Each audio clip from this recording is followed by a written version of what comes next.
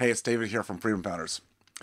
A lot of people, and I mean a lot of people, talk about the fact that they have a lot of difficulty with what they call is time management. Just never have enough time to get things done. Always putting out fires. Never seeming to be able to get ahead of the task list, the daily lists that go on and on and on. And I'm going to take a different spin on this. I don't think it's a problem with time management per se. It has to do with who management. Let me say it again. It has to do with who management.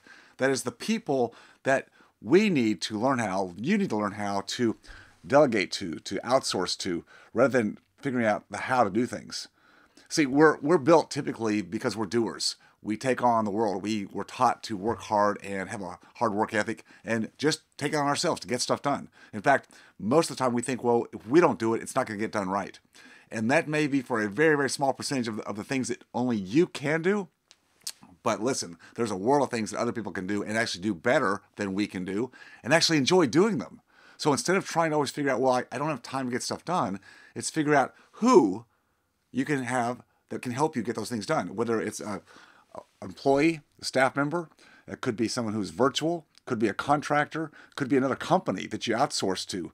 But learning how to offload, delegate, outsource, or in some cases just eliminate stuff that just doesn't really matter makes a big, big difference.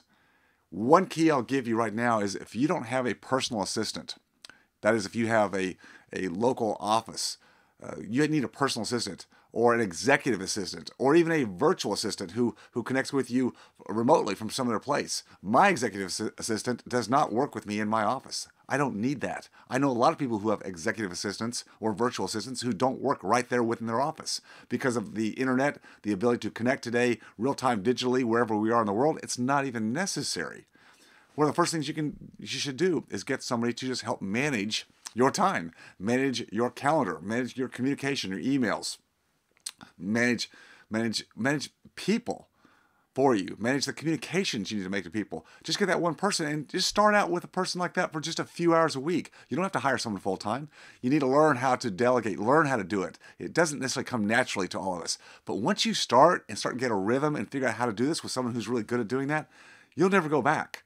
In fact, you'll take that part-time executive assistant or virtual assistant or personal assistant and you'll find more things for them to do. If they're the right person, they want to help you because they love doing that kind of stuff and they're really, really good at it. Trust me, I've been there where I try to do it all myself. It's not about time management. It's about who management. Go there first. Remember, always stay focused on your freedom. I'll see you.